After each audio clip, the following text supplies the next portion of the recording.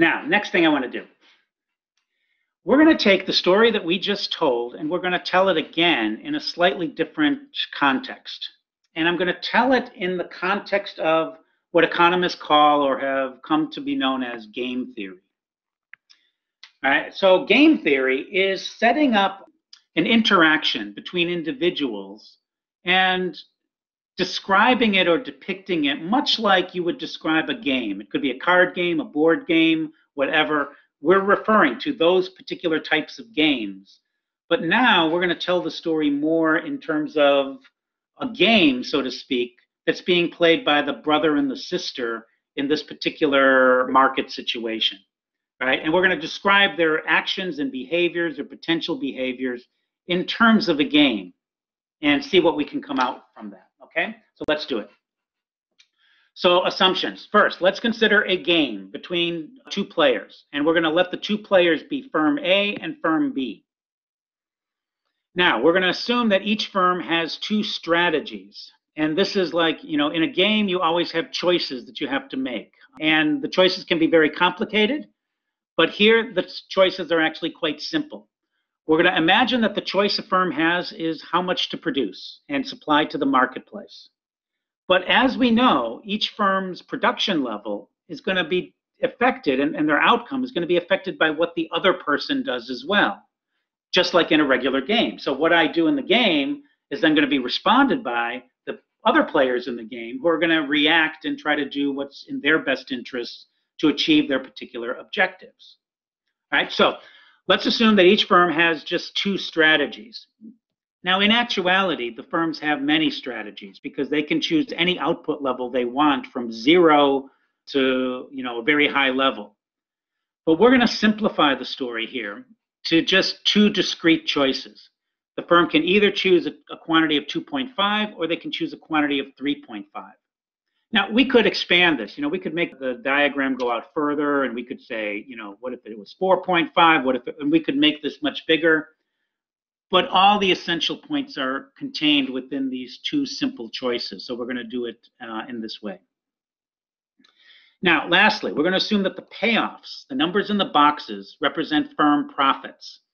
And we're going to imagine that the firms care about their profits. That's what they're motivated to do. So what does success in the game mean? It means getting as much profit as you can, making as much money as possible. So that's going to be the objectives of the individuals in this game. Now notice that I've got firm A and firm B listed up here in the upper left-hand side of this box, this figure. And that's going to mean that firm A's numbers are going to correspond to the upper diagonal in each box. Firm B's numbers are going to correspond to the lower, below the diagonal.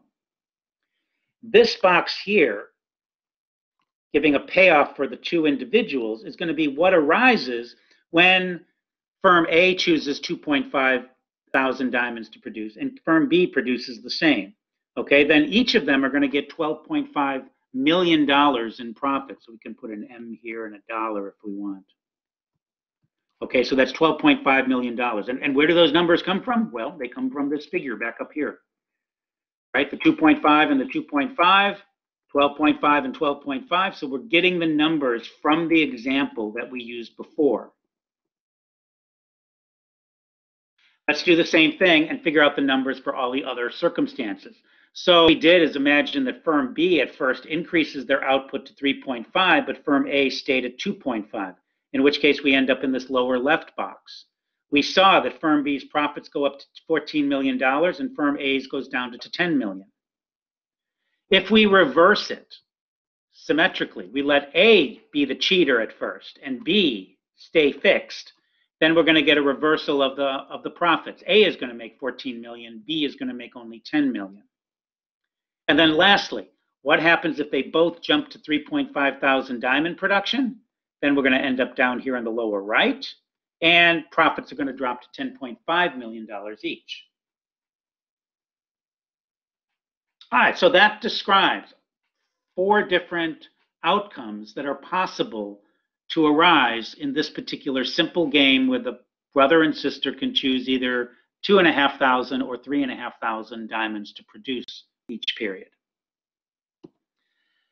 Now, first thing I want to do is to define what's called a dominant strategy. A dominant strategy is the best choice that one can choose, and it will arise regardless of what the other person does. And in this particular game, it's such that there is a dominant strategy for each of the individuals. It can be found like this. We could ask, what is firm B's best choice? Should they pick QB equals 2.5 or 3.5 if they knew that firm A was going to choose 2.5? So let's do that exercise. Firm A chooses 2.5. What should firm B do? Well, firm B has a choice between 12.5 and 14. Clearly, the 14 is a better choice, higher profit for B. So if firm A were to choose 2.5, this is going to be the choice of firm B. Choose 3.5. All right, now let's forget that. Suppose instead firm A chooses 3.5. We could ask, if that were the circumstance, what's the best thing for firm B to do? Well, now firm B has to choose between 10 and 10.5 because we're imagining firm A is doing this. Firm B can choose either this or this. Well, 10.5 is the best strategy. It's going to give them the higher profit. So this again is the best choice for individual B.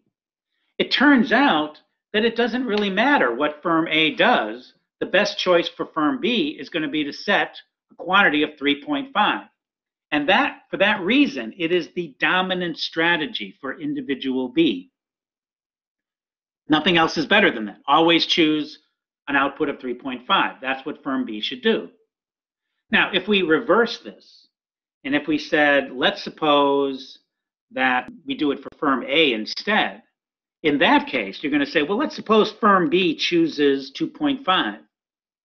What will firm A do best? Now, firm A's outputs are here, and they're going to compare 12.5 to 14 because firm A can choose this or this, assuming this. But that's the best choice for firm A, right? 14 is better than 12.5. So if firm B chooses 2.5, firm A is going to choose this column right here. But what if firm B doesn't do that? What if firm B chooses 3.5? Well, now firm A is going to choose between 10 and 10.5. Again, 10.5 is better. Again, this is the best strategy for firm A. Always choose 3.5 output regardless of what firm B does. Now, when there are two dominant strategies, and this doesn't always happen like this, if we adjusted the numbers, if we have a different kind, we end up with a different kind of game. And I want to emphasize that this is just one type of game that can arise. It does arise in our circumstance, but it can look differently too. Now, in this particular case, the non-cooperative equilibrium is going to be the dominant strategy for each of them. And it's also called a Nash equilibrium. All right, now that name, Nash, comes from the economist or mathematician John Nash. And I'll point you to the movie, which many of you I'm sure have seen, B-E-A-U, Beautiful Mind. That's a movie about John Nash, and that's whose name is associated with this particular equilibrium in this game, a Nash equilibrium. It's also called a non-cooperative equilibrium because each individual is assumed to just do what's in their own best interest and to ignore what the other one is doing, or kind of. It has to take into account what the other is doing, but it's always going to be just focusing on its own profitability. That's all each person cares about. And that's what it means to be non-cooperative. And this is how we arrive at a Nash equilibrium in this particular game. It's in both of their best interests to choose 3.5 thousand diamonds as their output level. Now, this outcome, this Nash equilibrium down here, is called a prisoner's dilemma outcome. And the reason for that is these two individuals, acting in their own best interest, have chosen an outcome which is clearly inferior to this one up here for both of them. You know, we can just look at this game now and say, well, wait a minute, why are they both led to choose 3.5 thousand units and both end up with $10.5 million in profits when I can see right here on the diagram that there's something that is better for both of them. There's a better outcome for both of them, and yet they don't choose it. Now, the first thing that I want to highlight is that this is actually a pretty interesting outcome in and of itself because it's showing us something that contradicts what we had said before. in economics. We said that if individuals pursue their self-interest, right, and they maximize their profitability in the marketplace, that's actually going to lead to the improvement in well-being of other people as well, right? And so that profit seeking was a win-win situation. But here we see that profit seeking is actually leading to a worse outcome for the individual profit seekers themselves. That's the dilemma. Why do they end up choosing something that's not in their individual, kind of their joint best interests over there? Right? And that's surprising. And we have to ask and think about why that occurs and also how to get about it or how to get around it. Now, the way to get around it is found in an alternative equilibrium concept, an alternative outcome that can come about in this model. Suppose the two individuals cooperate, and we know what that means in this context. It means they get together and they form a monopoly, and they make a joint decision about how much to produce themselves. The cooperative equilibrium, first of all, in definition, is going to be the outcome that maximizes joint or total welfare, profits in this case, for the individuals. I should actually put profit here probably. They don't want you to confuse this with consumer welfare. We're not considering that at all in this particular example. If we look at total profit, we're going to get $25 million here, right? And we're going to get $24 million here and here. And we're going to get $21 million here. Asked, what's the best outcome in terms of joint profit? It's going to be this one right here. That is the cooperative equilibrium. Right? That's going to be where they ought to move if they could cooperate with each other. And cooperation means form a cartel or collusive agreement. Both agree to limit their output to 2.5, raise up their prices from 6 to 8, and as a result, increase their individual profitability. So cooperation is the collusive or cartel arrangement that we were talking about before.